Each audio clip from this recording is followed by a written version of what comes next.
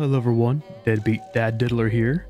So we're on to the most annoying part of the game. It would have to be these dungeons with the floor traps and the spikes and the bloody jump puzzles.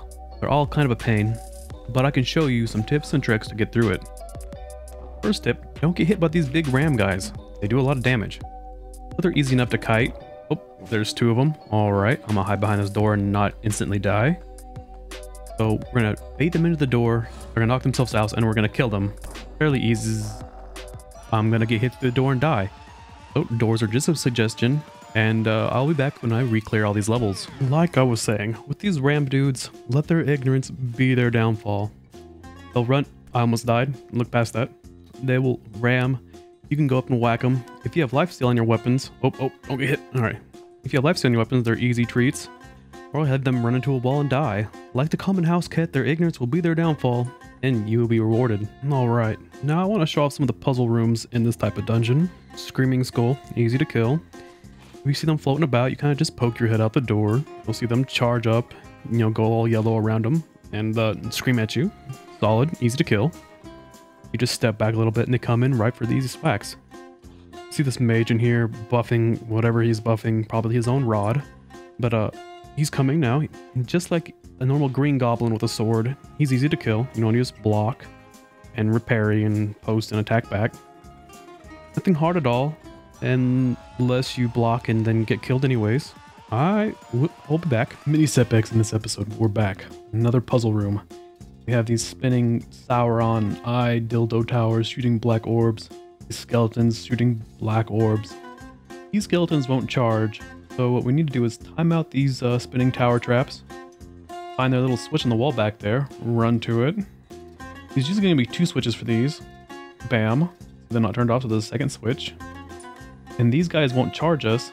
We need to find their power crystal. They're purple, so there'll be a purple power crystal. Run up to it. First we slack these vases, see if there's any health potions, because we're low. But purple crystals, we're going to pop it. Pop the crystal, causing the skulls lose power, and then they'll come back to where the crystal was to regain power, and you can kill them. Easy peasy. Now, I couldn't find the other lever when I was playing this, but looking back at the footage, there is a lever to the left embedded in this torch. It's hard to see. You'll see it pop up briefly, but give it a good look around the room before you just give up. Okay, I might have died. It's alright, we moved past it. The spider dropped me some nice loot. He gave me this little helmet that makes me look like a penis, and this really strong mace. This really strong mace has some nice abilities on it, so I'm going to use this time to touch on abilities in this game. I'm going to point out some OP ones that you should look out for. One of the OP ones being Golden Tongue. Golden Tongue allows you to buy one item from the shop for free, so I guess not really buying, but you get one item from each shop for free. You always permanently learn this one. Then Artisan. This one allows you to make more mod slots on the weapons that you craft in the forge. I'd recommend also permanently learning this one. And Exterminate. Exterminate is a skill that you cannot learn permanently from your weapon.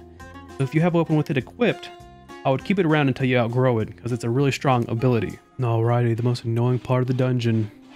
The wall jumps, the parkouring, the little punchy sticks shooting you in the feet. Now, some of them have like rotational patterns, easy enough to count out. Then you run over to the little wall slabs and jump onto them. Easy peasy. Now you get these long ones right. You're going to want to hold shift, then run and jump. I like to back up all to the edge. Holding shift is going to come out. And run jump. Make sure you're holding shift so you get the sprint and then you get it over there easy. Now there's one that doesn't have spikes running around that you can easily jump onto, but this one is one of the spike ones. So if you want to practice on a non-spiky one, I advise that. Here's another tip. You see this little golden railing going around? You can actually land on it. You can stand on it and walk around. So if you miss your thing, try to jump onto that, and you can save yourself from the spikes. Like a cat on a counter trying not to knock down the glasses. Well, I was clearing this room and I found this weird handprint. Oh, alright. I interacted with it. It took my health but gave me the lightning weapon ability. That was cool.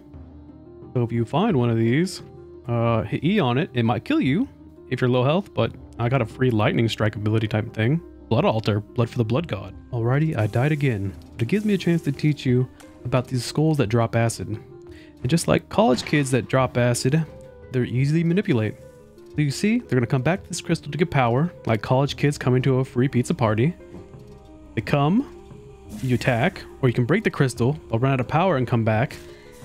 And bam, you capture them, press your Scientology pamphlets on them. Easy peasy. Now I know this has been a lot of just tips and tricks for the jump levels, but that's what I get a lot of requests for, is doing the jump parts easy. So here's one tip.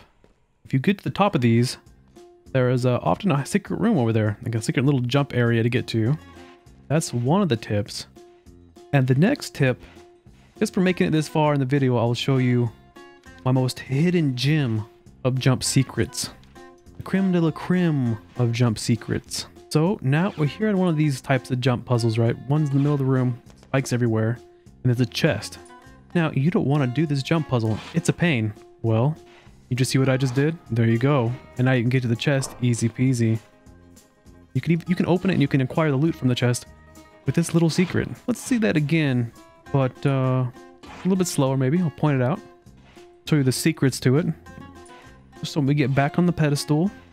We get it all the way back. Then we're gonna shift, jump, we're gonna land right in here. Why does it work? I have no idea. I'm guessing you're wedging yourself in between the two stone slabs. But if you need to light something up there, or if you need to get the chest, easy peasy way of doing it. So thank you for getting this far in the video. If you did and you liked it, like, comment, subscribe, all the other stuff that makes my channel grow and makes YouTube happy. You don't got to if you don't want to, but it'd be appreciated.